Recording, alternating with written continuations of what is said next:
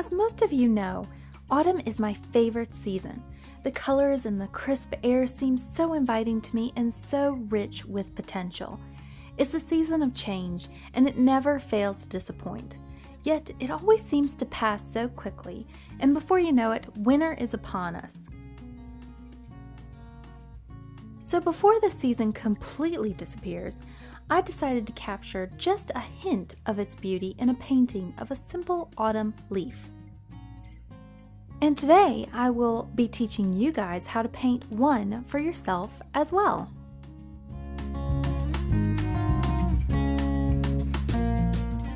Step number 1, find a leaf. Step number 1 is pretty simple. Just go outside and grab yourself the most colorful leaf you can find. Oh, and here's a misfit morsel for you today. Choose leaves that have some defects on them. By choosing a leaf with defects such as burn marks or tattered areas of your leaf, you're going to add a touch of character and even a little bit of a background story to your leaf, which is going to enhance the realism of your painting. Step number 2, trace and ink. There's no need to stress over drawing these beauties. Most leaves are the perfect size to simply trace onto your paper. Once you have a shape that you are happy with, add your leaf stem and veins as well as any other imperfections such as holes, torn edges, and even decaying marks. Once I was done with my pencil sketch, I used a 005 micron pen to ink my pencil lines. However, if you're wanting a more traditional watercolor look, just skip this step.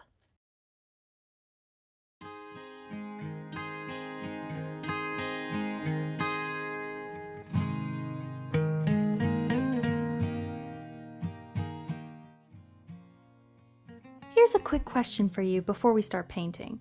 What is your favorite type of leaf and autumn color?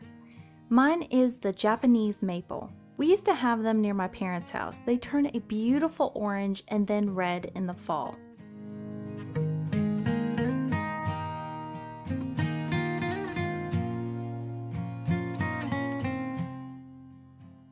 Once you're finished with step number 2, we can go on to step number 3, preparing your base colors. Remember that watercolor is all about layering, so choosing the right colors is crucial for this type of painting.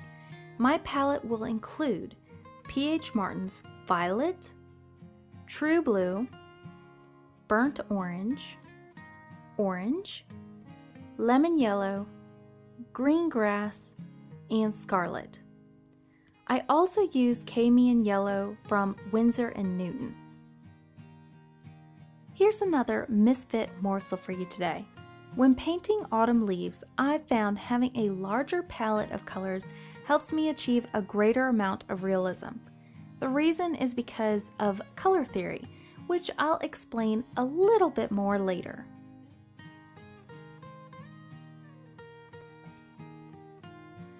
On a side note, I only used 3 brushes for this project. However, you're going to see 5 here. That's because I like to keep these 5 trusty brushes handy and available near me. I used 3 round brushes of varying sizes as well as 2 liner brushes. Also, here's a trade secret for you. The reason why I keep these 5 brushes close by me is that if a color appears too dark on my paper or gets a little out of control, I simply pick up one of these dry brushes and dab onto the paper where that paint is just slightly off, and it will soak up the paint like a sponge into that brush. So that's a little tidbit for you. Step number 4, paint your layers. I first began by wetting with a clean, large, round brush my paper where I desired to place my first layer of color. After the paper was wet, I then dabbed my lightest color, that would be lemon yellow, in the location where I desired it to go. Since my paper is wet, the color will flow freely out, creating a smooth gradient. This is the key to painting autumn leaves. You must work quickly and precisely while the paper is wet. Otherwise, your paint will either create a rough, jagged line on your paper, or it can become muddy from applying too many colors at one time.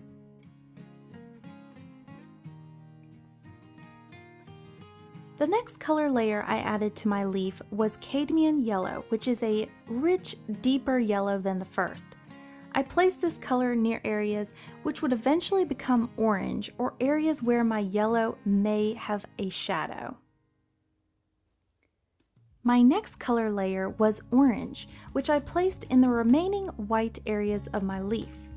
Next, I dabbed burnt orange in a specific darker location over already wet orange and allowed the two colors to mingle together on the paper.